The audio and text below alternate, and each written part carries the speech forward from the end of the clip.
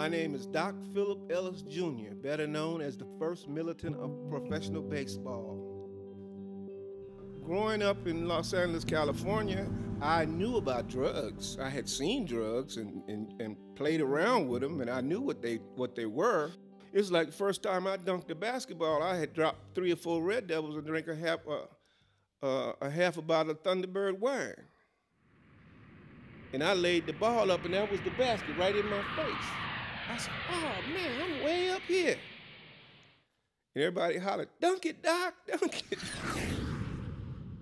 You get to the major leagues and you say, I got to stay here. What do I need? Oh, yeah, I need some of this shit right here.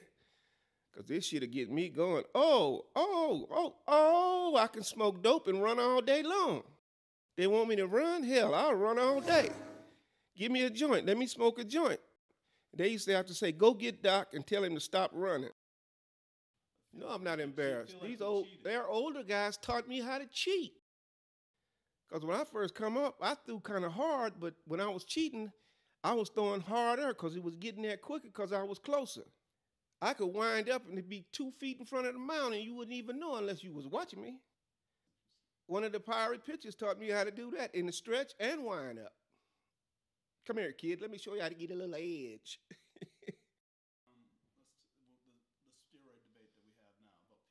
Well, they've always been cheating, man. I used to play with guys who would tell me to break their bats so they could go up and lay down a bunt. You have a dead bat. So when the ball hit a dead bat, it dies. You could put it wherever you want to put it.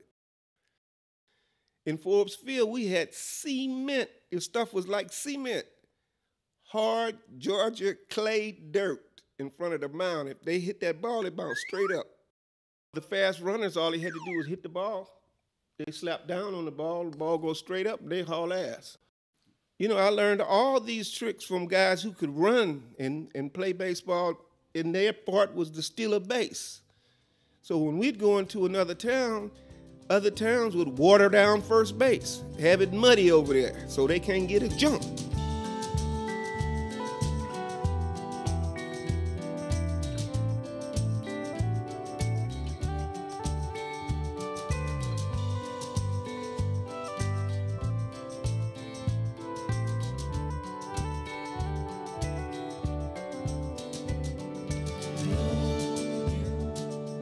You know, I started up stepping 1 foot. Then I said, I can get away with 2 feet, winding up and in the stretch.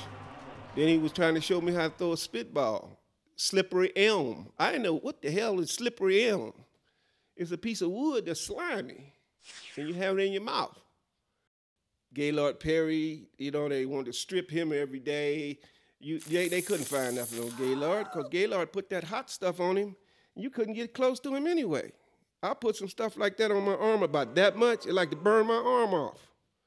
And he used to put 2 or 3 tubes on. He was throwing like a Bengay. There was no Bengay, it was like a atomic bomb stuff. I'm serious, you put it on your body, it'll burn your hole through you. And he put it all on his back and on his arm. And 2 or 3 times a game, he would load up with another tube. I mean, he's a hell of a pitcher regardless. But yeah, that little ball that went crazy enhanced his career, yeah. Oh yeah, after he got older, couldn't get that leg up real good. He caught me in his locker one day and almost killed me. Squeezed me so hard, I said, Gaylord, I'm just playing. I was in there trying to find out where he had the stuff at. You know, you can't find that stuff.